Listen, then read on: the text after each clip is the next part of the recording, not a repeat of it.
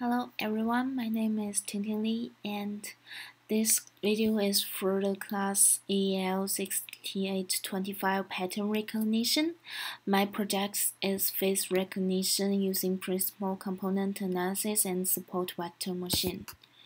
So first I will have a brief introduction of face recognition and then give the introduction of the ORL database of faces, and then I will talk about the technique I use, which is principal component analysis and support vector machine.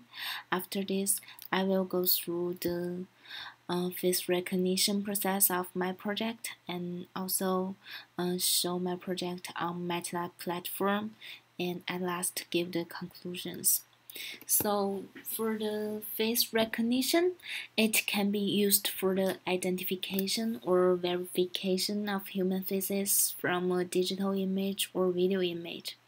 And it can also apply to a wide variety of problems like criminal identification, security systems, image and film processing, and also the human-computer interaction. Since much of the work in computer recognition of faces has focused on detecting individual features such as the eyes, nose, mouth, and head outline, and the picture shows the key part of human faces that we can recognize. And for face recognition, most face recognition process can be divided into those three key steps. The first one is detection and rough normalization of faces, and the second one is feature extraction and accurate normalization of faces, and the last step is identification and verification. So for identification is to decide when if the image is a human face or not a human face. For verification process is to determine if the image is from the known person or from an unknown person.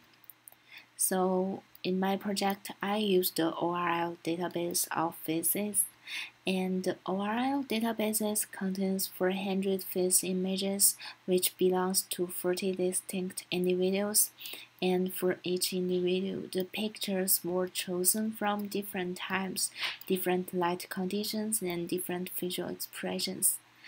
So the faces images in the database, either open eyes or closed eyes, smelling or not smelling, and if there are glasses or no glasses on face.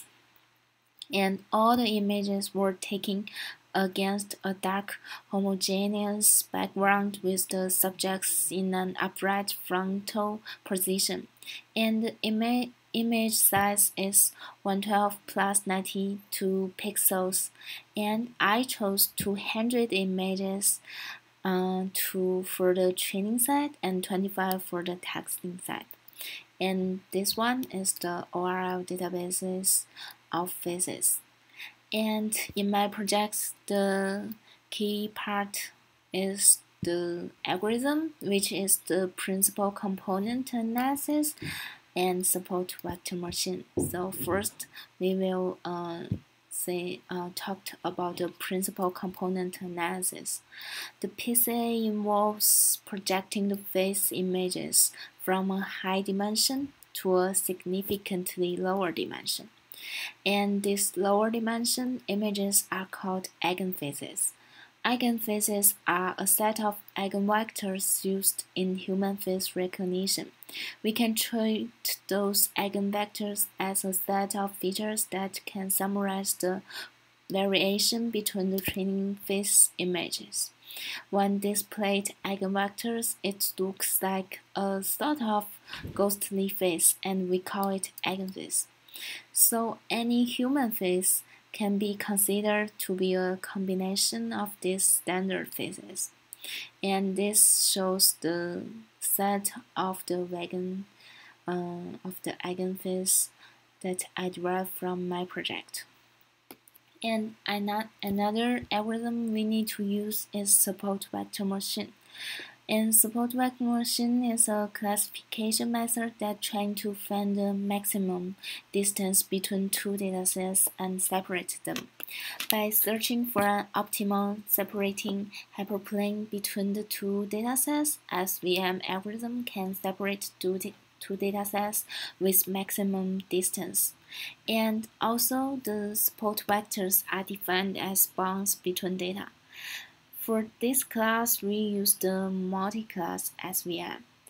And for multi-class VM, it has 1 against 1 and 1 against all strategy. For 1 against 1 method, each class we calculate the distance between it, and all the remaining classify between 1 versus all. And for 1 versus 1 method, we find the distance between each pair and classify between them. And in this project, we use the 1 against 1 method for face recognition system. And also, I use the SVM library, the method SVM train and SVM predict to train my SVM classifier. So now, for the face recognition process, since we first read the data from the ORL face database, and then we can do the face feature extraction, use the PCA to reduce the dimensionality, and then use the eigenfaces we extract to train the SVM classifier.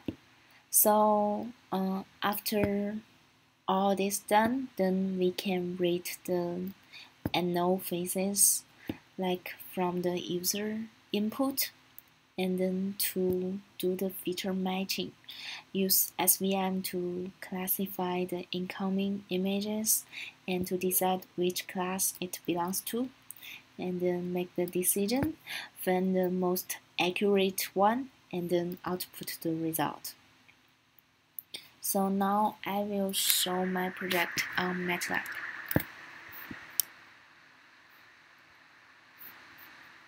Now run the project.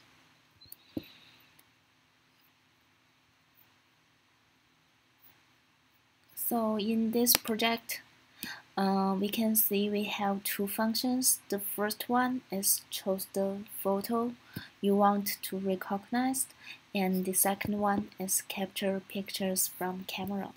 So first, I can show the first function, like choose the photo you want to recognize.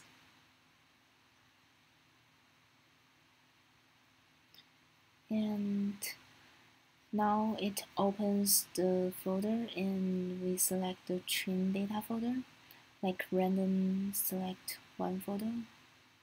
And then it can show the picture we chose and the recognized picture which has the most accurate rate with the picture we chose. And it also shows the eigenfaces of the faces. And also, like, I add my picture as the 41st picture in the ORL database. I add 10 images of myself and added it to the 41st folder, and we can show that the recognition, as I chose one picture of myself, and then it can show the most accurate picture that it recognized. So it's good.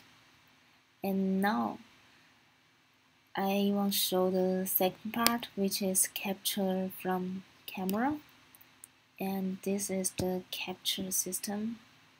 So we can open the camera, capture photo, and then close it.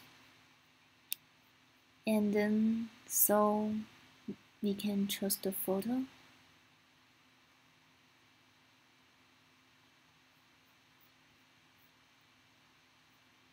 Here, like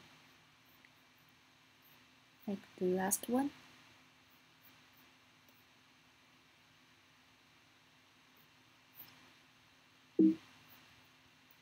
and then it shows the result. So it works. Yeah, and that is my projects. So for the conclusion part, in my project, I applied the face extraction method on the ORL face databases, and also I implemented a successful efficient face recognition system using PCA plus SVM method in MATLAB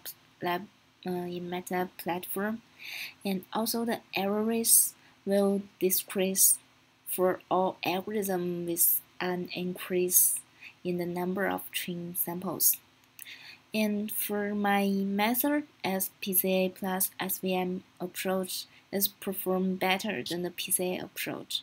The PCA plus SVM algorithm can reach a 90% correct identification rate, whereas PCA algorithm can achieve a 70% correct identification rate. So that means that my algorithm works and it can perform the good results. Yeah, that's all. Thank you for watching, and thank you.